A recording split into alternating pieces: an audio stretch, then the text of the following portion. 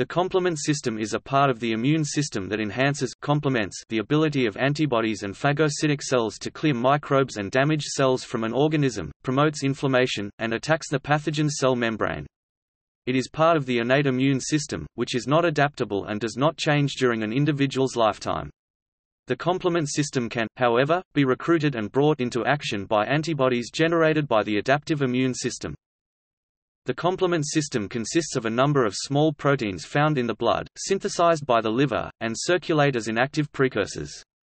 When stimulated by one of several triggers, proteases in the system cleave specific proteins to release cytokines and initiate an amplifying cascade of further cleavages. The end result of this complement activation or complement fixation cascade is stimulation of phagocytes to clear foreign and damaged material, inflammation to attract additional phagocytes, and activation of the cell-killing membrane attack complex. Over 30 proteins and protein fragments make up the complement system, including serum proteins, and cell membrane receptors. They account for about 10% of the globulin fraction of blood serum. Three biochemical pathways activate the complement system: the classical complement pathway, the alternative complement pathway, and the lectin pathway.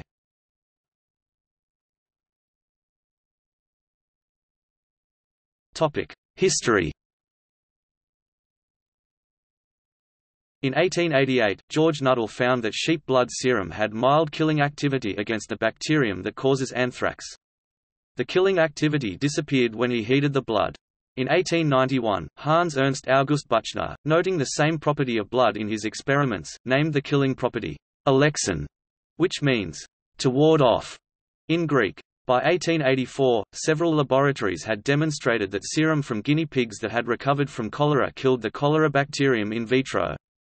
Heating the serum destroyed its killing activity. Nevertheless, the heat-inactivated serum, when injected into guinea pigs exposed to the cholera bacteria, maintained its ability to protect the animals from illness.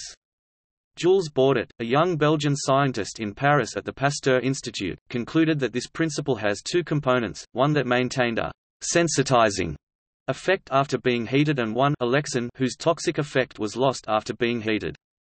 The heat-stable component was responsible for immunity against specific microorganisms, whereas the heat-sensitive component was responsible for the non-specific antimicrobial activity conferred by all normal sera. In 1899, Paul Ehrlich renamed the heat-sensitive component complement. Ehrlich introduced the term complement as part of his larger theory of the immune system. According to this theory, the immune system consists of cells that have specific receptors on their surface to recognize antigens. Upon immunization with an antigen, more of these receptors are formed, and they are then shed from the cells to circulate in the blood. Those receptors, which we now call antibodies, were called by Ehrlich ambiceptors.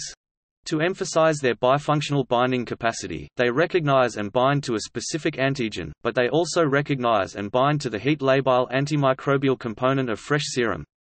Ehrlich, therefore, named this heat-labile component complement, because it is something in the blood that complements the cells of the immune system.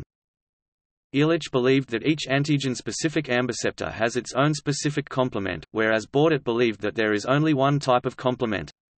In the early 20th century, this controversy was resolved when it became understood that complement can act in combination with specific antibodies, or on its own in a non-specific way.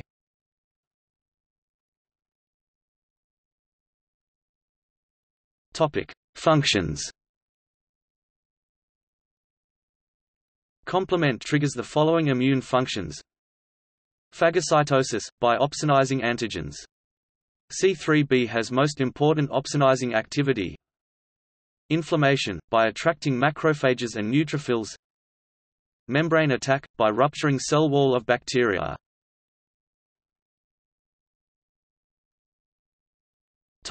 Overview. Most of the proteins and glycoproteins that constitute the complement system are synthesized by hepatocytes. But significant amounts are also produced by tissue macrophages, blood monocytes, and epithelial cells of the genitourinary system and gastrointestinal tract. The three pathways of activation all generate homologous variants of the protease C3 convertase. The classical complement pathway typically requires antigen-antibody complexes for activation, specific immune response, whereas the alternative pathway can be activated by spontaneous complement component 3 (C3) hydrolysis, foreign material, pathogens, or damaged cells. The mannose-binding lectin pathway can be activated by C3 hydrolysis or antigens without the presence of antibodies, non-specific immune response. In all three pathways, C3 convertase cleaves and activates component C3, creating C3A and C3b, and causes a cascade of further cleavage and activation events. C3b binds to the surface of pathogens, leading to greater internalization by phagocytic cells by opsonization. In the alternative pathway, C3b binds to factor B. Factor D releases factor Ba from factor B bound to C3b. The complex of C3b B-flat is a protease which cleaves C5 into C5b and C5a. C5 convertase is also formed by the classical pathway when C3b binds C4b and C2b. C5a is an important chemotactic protein, helping recruit inflammatory cells.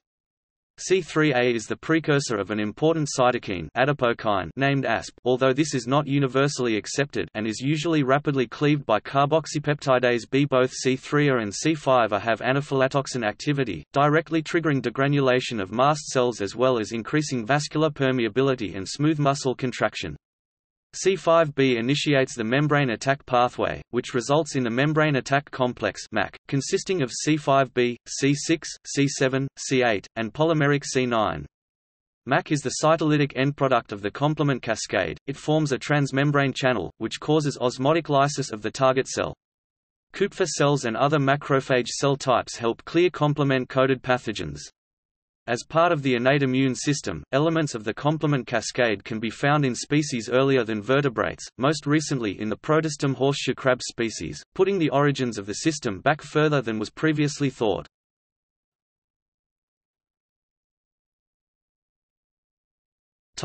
Classical pathway. The classical pathway is triggered by activation of the C1 complex. The C1 complex is composed of one molecule of C1q, two molecules of C1r and two molecules of C1s, or C1qr2s2.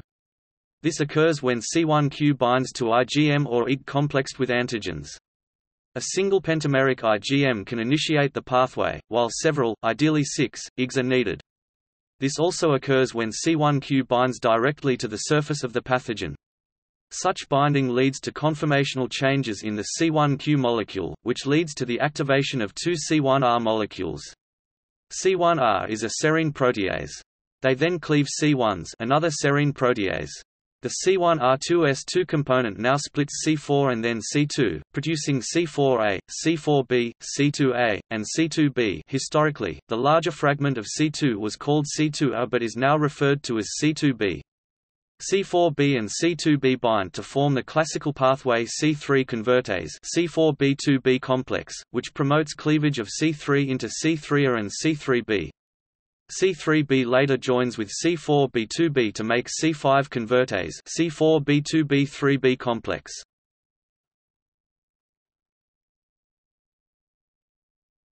Topic: Alternative pathway. The alternative pathway is continuously activated at a low level, analogous to a car engine at idle, as a result of spontaneous C3 hydrolysis due to the breakdown of the internal thioester bond. C3 is mildly unstable in aqueous environment.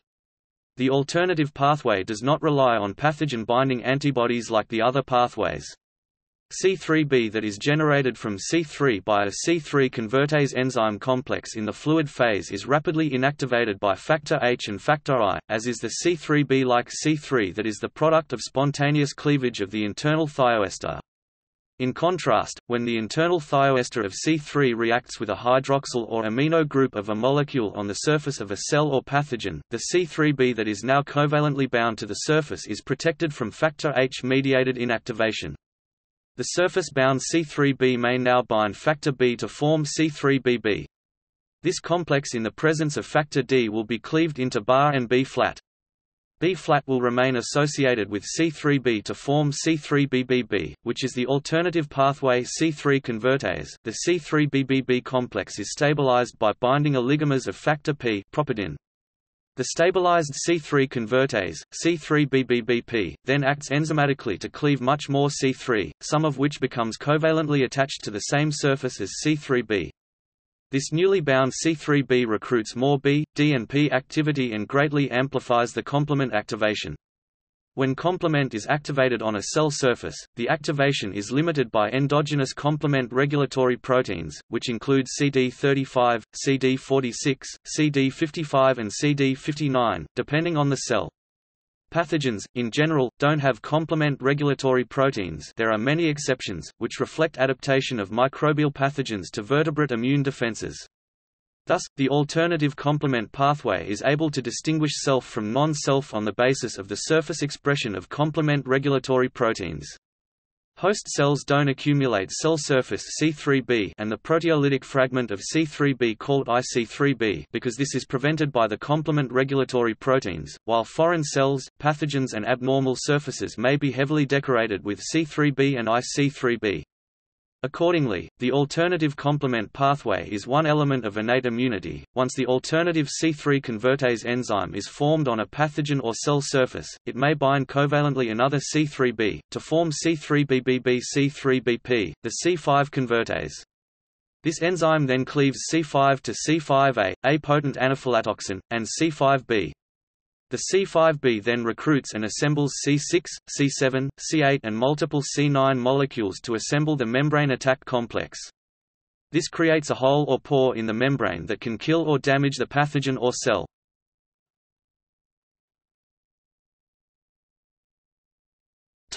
Lectin pathway. The lectin pathway is homologous to the classical pathway, but with the opsonin, mannose-binding lectin (MBL) and ficilins, instead of C1q. This pathway is activated by binding of MBL to mannose residues on the pathogen surface, which activates the MBL-associated serine proteases, MASP1, and MASP2 very similar to C1R and C1s, respectively, which can then split C4 into C4A and C4B and C2 into C2A and C2B. C4B and C2B then bind together to form the classical C3 convertase, as in the classical pathway. Ficilins are homologous to MBL and function via MASP in a similar way. Several single nucleotide polymorphisms have been described in M-ficilin in humans, with effect on ligand binding ability and serum levels. Historically, the larger fragment of C2 was named C2A, but it is now referred to as C2b. In invertebrates without an adaptive immune system, ficilins are expanded and their binding specificities diversified to compensate for the lack of pathogen-specific recognition molecules.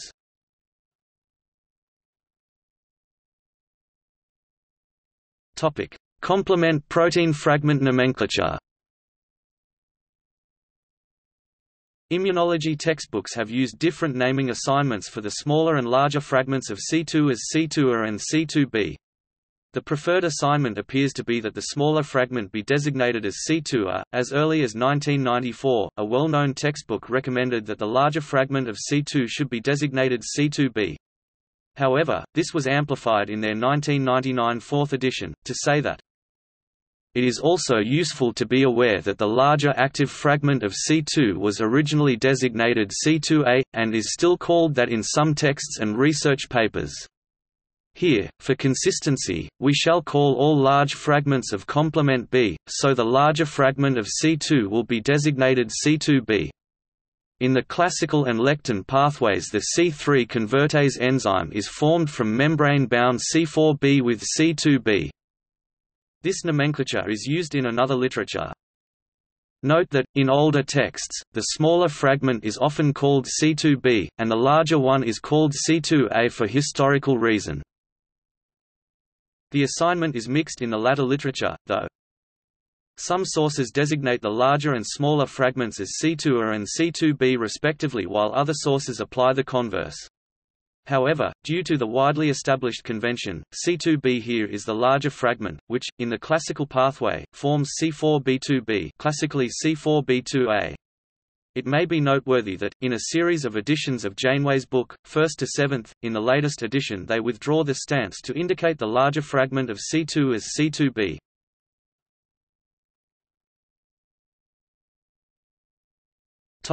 Viral inhibition. Fixation of the MBL protein on viral surfaces has also been shown to enhance neutralization of viral pathogens.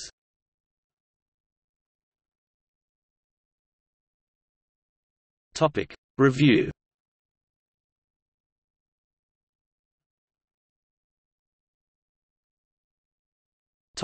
Activation of complements by antigen-associated antibody. In the classical pathway, C1 binds with its C1q subunits to Fc fragments made of CH2 region of Ig or IgM, which has formed a complex with antigens. C4b and C3b are also able to bind to antigen-associated Ig or IgM, to its Fc portion. Such immunoglobulin-mediated binding of the complement may be interpreted as that the complement uses the ability of the immunoglobulin to detect and bind to non-self antigens as its guiding stick. The complement itself can bind non-self pathogens after detecting their pathogen-associated molecular patterns (PAMPs). However, utilizing specificity of the antibody, complements can detect non-self enemies much more specifically. Some components have a variety of binding sites. In the classical pathway, C4 binds to Ig-associated C1q and C1R2S2 enzyme cleaves C4 to C4b and 4a. C4b binds to C1q, antigen-associated Ig specifically to its Fc portion, and even to the microbe surface. C3b binds to antigen-associated Ig and to the microbe surface. Ability of C3b to bind to antigen-associated Ig would work effectively against antigen-antibody complexes to make them soluble.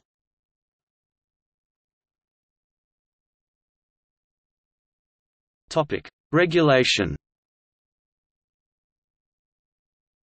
The complement system has the potential to be extremely damaging to host tissues, meaning its activation must be tightly regulated. The complement system is regulated by complement control proteins, which are present at a higher concentration in the blood plasma than the complement proteins themselves. Some complement control proteins are present on the membranes of self cells, preventing them from being targeted by complement. One example is CD59, also known as protectin, which inhibits C9 polymerization during the formation of the membrane attack complex.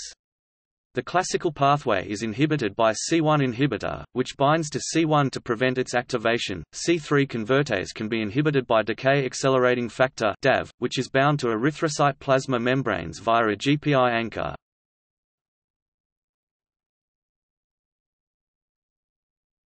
Topic: Role in disease.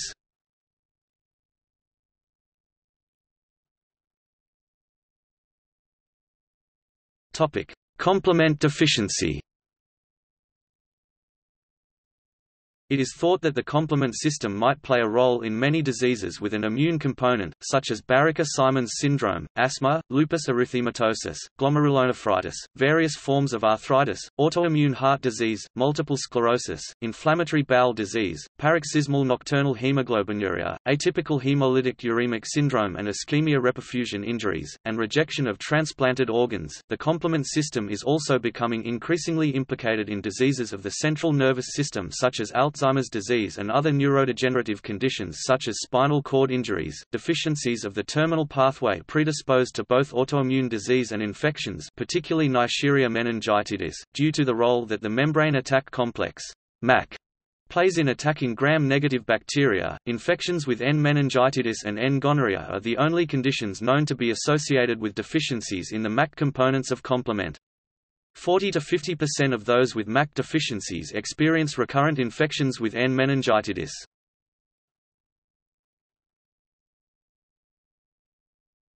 Topic: Deficiencies in complement regulators. Mutations in the complement regulators factor H and membrane cofactor protein have been associated with atypical hemolytic uremic syndrome. Moreover, a common single nucleotide polymorphism in factor H Y402H has been associated with the common eye disease age-related macular degeneration. polymorphisms of complement component 3, complement factor B, and complement factor I, as well as deletion of complement factor H-related 3 and complement factor H-related 1 also affect a person's risk of developing age-related macular degeneration. Both of these disorders are currently thought to be due to aberrant complement activation on the surface of host cells. Mutations in the C1 inhibitor gene can cause hereditary angioedema, a genetic condition resulting from reduced regulation of bradykinin by C1-INH. Paroxysmal nocturnal hemoglobinuria is caused by complement breakdown of RBCs due to an inability to make GPI. Thus the RBCs are not protected by GPI-anchored proteins such as DAV.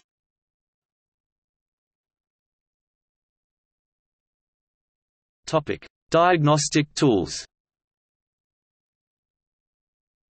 Diagnostic tools to measure complement activity include the total complement activity test. The presence or absence of complement fixation upon a challenge can indicate whether particular antigens or antibodies are present in the blood. This is the principle of the complement fixation test.